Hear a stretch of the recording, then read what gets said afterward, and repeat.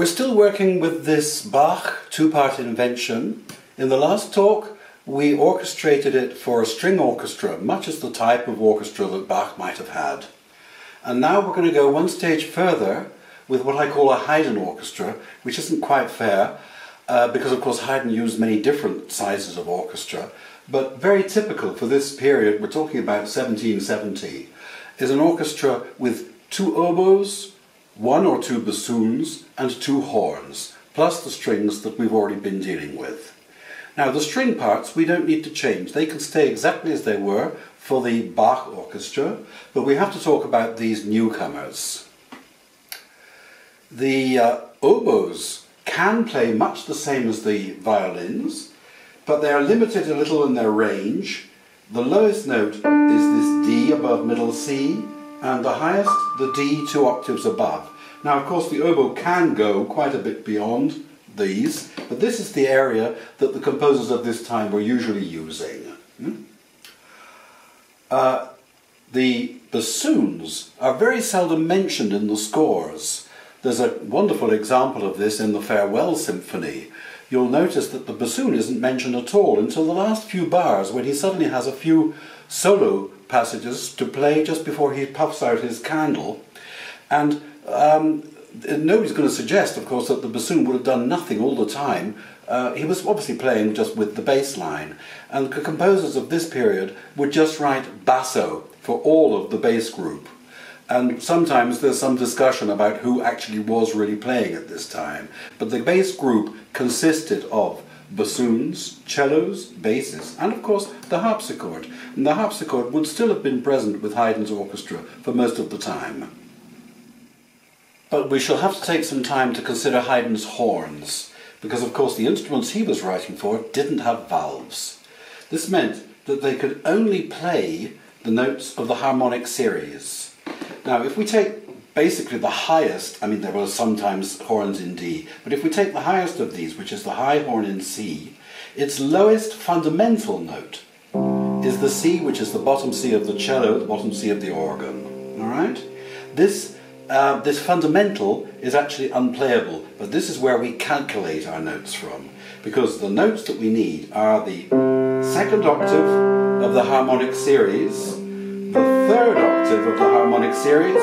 You will remember this from our talk in the very first talk, wasn't it? And then we have the notes of the major scale in the 4th octave. Now, obviously that note is far too high for any horn player to play, so that what we also must consider is not only which transposition we are using to know which notes are available, but also we have a sort of limit around this high C. Above this no horn player should really be asked to play, although Haydn again does actually do that. Yeah? So we have the various transpositions of the horn. Because the horn was so limited with the number of notes it could play, composers used to write in the key of whatever they were writing. If it were in F major, well, they would choose horns in F, so that they would have the maximum number of notes available. Somewhat problematic is of course pieces in a minor key, and what people would tend to do there would be take 2 pairs of horns and have one in the major key. Say the piece was in D minor, well you would look for 2 horns in D probably, and then 2 horns in F. But if you didn't have 4 horns available, well then they would probably tend to go more for the horns in F, because they would have more notes in common.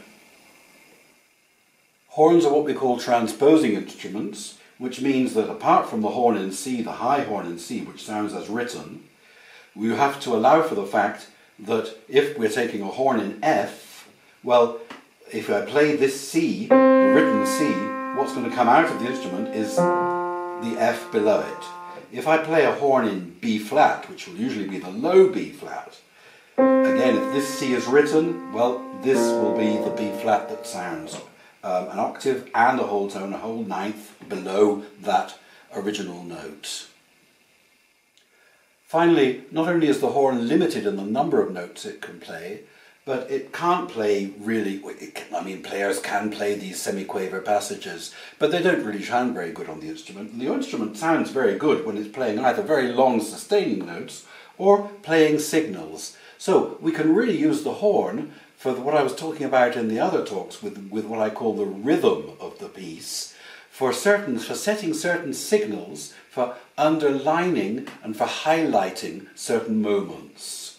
Let's take a closer look at how this looks now in the score.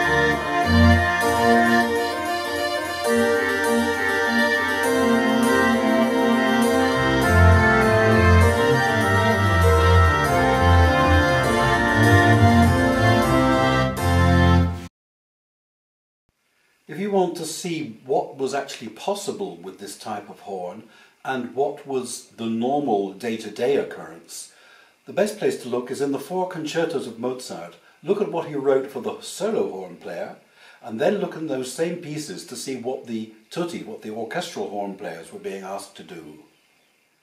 Now we're still talking about this 2-part invention of Bach, and now we're going to expand it further still.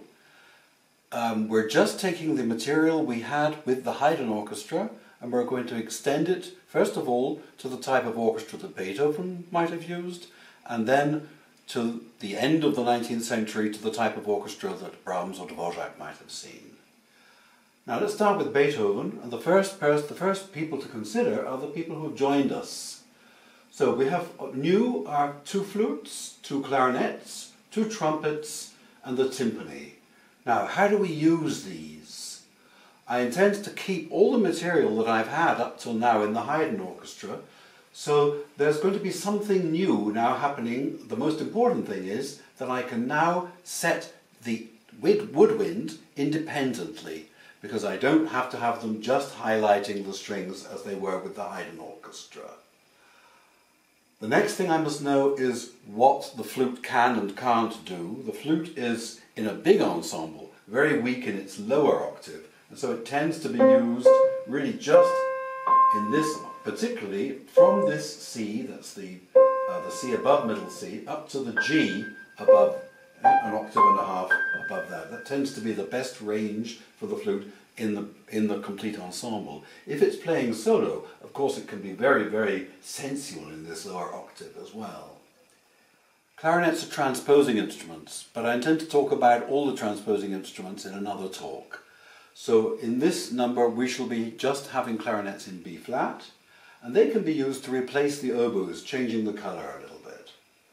Trumpets have to be used very, very carefully. We don't use too much of them or they can dominate everything and drown everything else out. But they can be used very effectively for highlighting, as Beethoven usually did.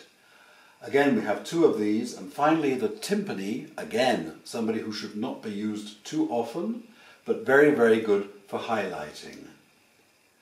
Okay, we have an independent woodwind band that can just carry the melody without the strings at all, so that can be used in contrast with the strings. And we also have the cello and bass can be separated, as we've already done, but now we can make more of a point of that, as Beethoven did.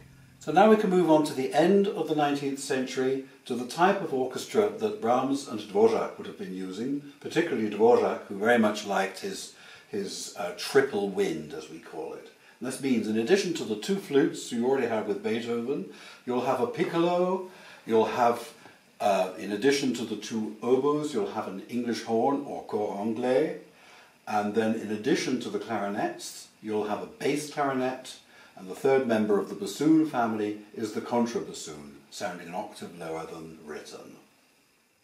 Now, we don't want to overload our orchestration, so that all of these instruments that we've now added should be used for highlighting, not all the way through the whole number.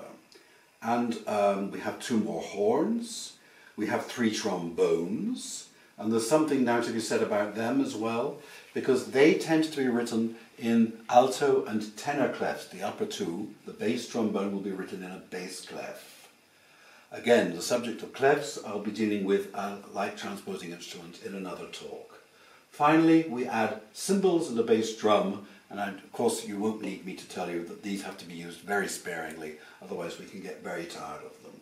So these are the instruments I use for highlighting. The Beethoven Orchestra is perfectly up to the job of carrying the whole business and giving us a lot of different colours as well. But of course, now that we have all these extra instruments at our disposal, we can really have some little splashes of colour all over the place.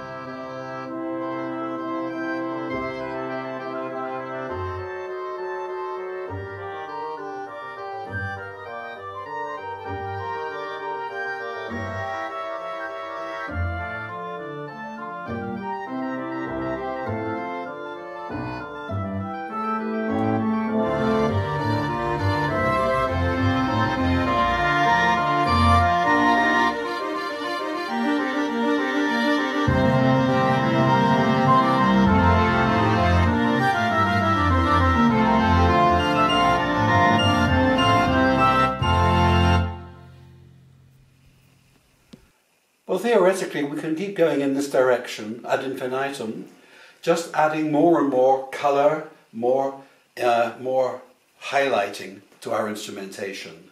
But the most important steps we already did at the beginning. We separate into melody, bass, harmony, rhythm, highlighting elements. That's all for now.